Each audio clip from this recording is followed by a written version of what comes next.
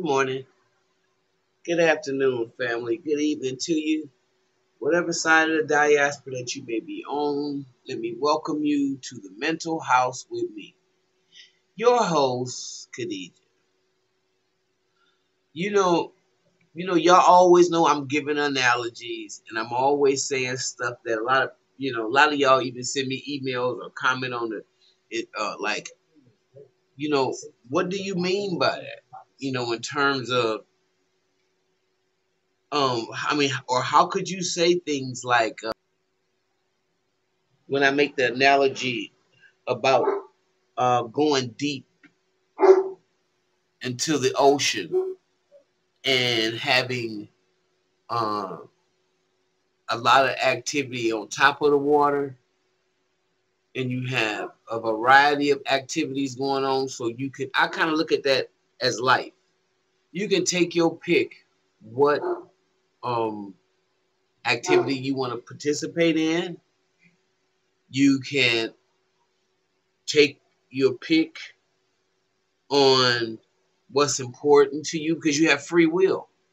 You're not up under the same laws as a squirrel who can't go outside his nature. He's got to go gather his nuts. He's got to bury them. And he's got to wait a certain allocated, protracted period of time where he goes back to go confiscate his nuts, eat them. He can't go outside the will that the Creator has assessed for him. However, we as human beings, no matter what nobody tell you, at the end of the day, I want you to understand what I'm saying because this is real important. You have free will, okay? And so because in life, there are so much and so many activities that you can participate in, you can protest against, but all of them are happening on top of the water, right? And if you close your eyes and use that analogy where you'll see people sailing, you'll see them water skiing, you may see them fishing, you see all kind of playing water polo, just a water beach ball, whatever, all the stuff you can think about on top of the ocean. And each one of these things can be, I named them as sport. You could easily say poverty. You could easily say finance. You can easily say incarceration rate. You can easily say whatever noun that you want to put there. You can use, right? Just substitute the game out and put one of those institutions in there and put them on top of the water.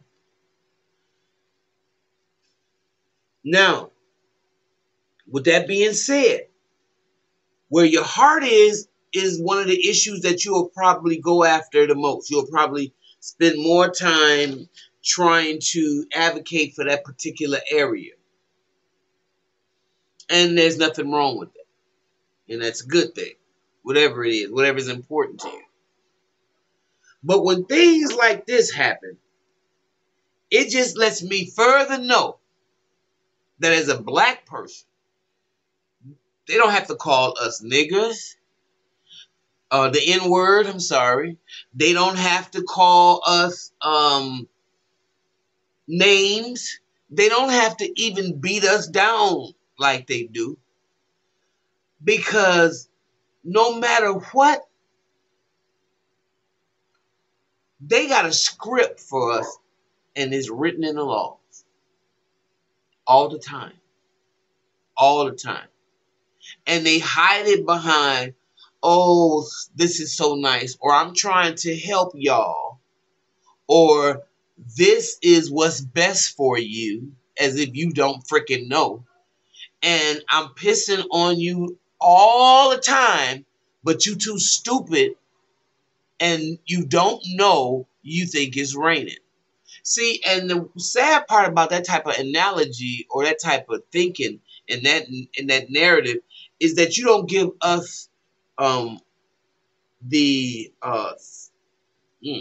even the thought process that we are monolithic and we just have just as many diverse individuals and families as white people. You don't give us credit for being like that. You just lump us all together. And then we're going to say, now, because there are some activities that we may do that encompasses a large amount of us. For instance, I was looking through some stuff, and there was an article I ran into it. It said the case for banning menthol cigarettes, and it was on Wisconsin Public Radio. So as I began to listen to them, I just went to go to the legislature and pull down some of the information that they had in terms of the Food and Drug Administration. Well, I want y'all to listen to this. And I want to tell me how you hear this. Because I may be jaded at 61. And y'all might be a little bit on the up. Because I want to hear how you feel. Because I know I'm not wrong. It's not for me. But tell me what you think about this. And tell me, can you see the banana in the tailpipe? The Food and Drug, okay. The case for banning menthol cigarettes by Bill Martins.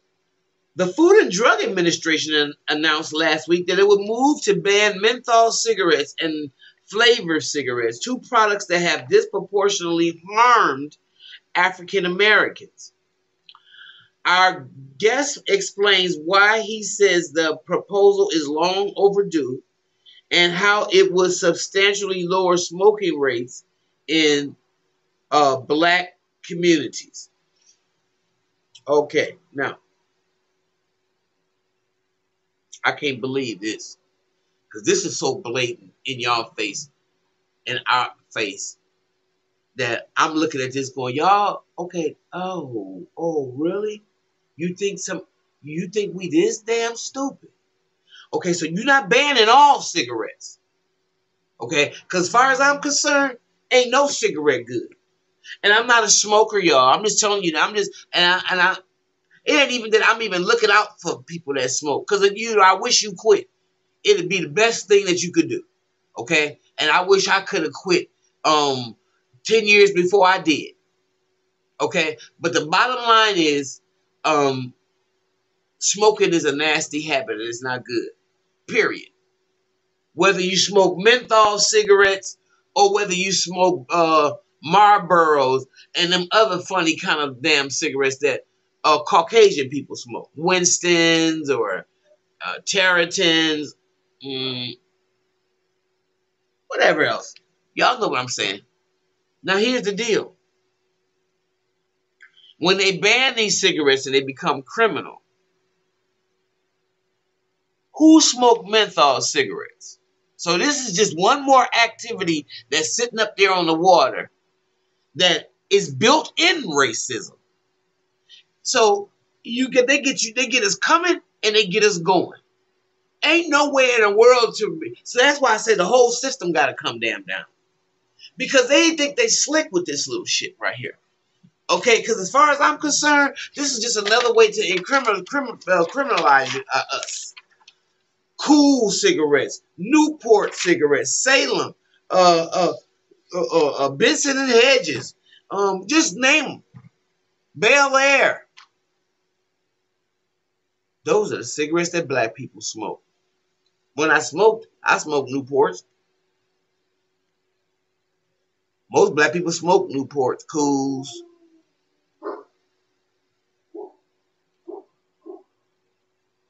Okay, really.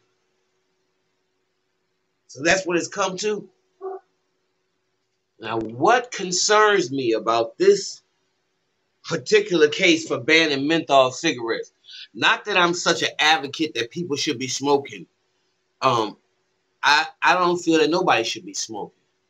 I feel that just by banning menthol cigarettes, you are certainly targeting African Americans, but not in a way that you say that you want to help them like you always do. They go into places, these elite, and tell them that they want to help you.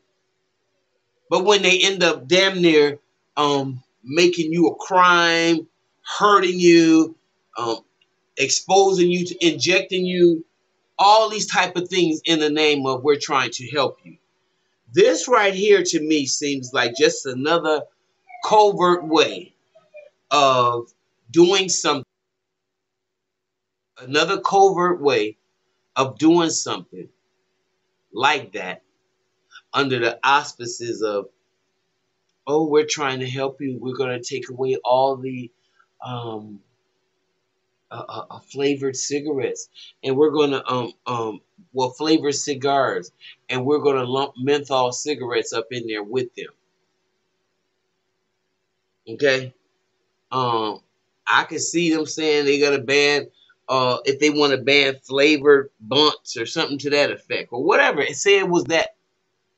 How in the hell did you get from that and not all cigarettes, but just menthol cigarettes? Because you're trying to save the African American community. Now, I just don't think this is going to be what this is about. I think it's going to end up being something even more sinister and reprehensible, because that's the history and the nature of these people that are in charge of us. Okay? So, I had to put that out there, and I want to know what y'all think. Please leave your comment below. Don't, I want to know whether you smoke or whether you're not a smoker. I mean, really, I want to know. Because like I said, I don't smoke. 20 years ago, I was a smoker. I'm not a smoker today.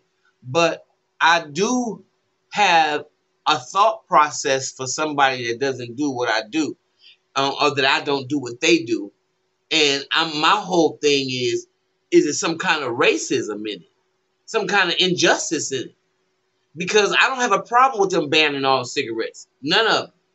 None of those ones I named. But don't just do the cigarettes that black people smoke because you saying you're trying to help them. They smoking, they smoking. They grown, they have the right to do whatever they want to do without you imposing that bullshit on them. Okay. I done ran it enough. I'll see you in the next video.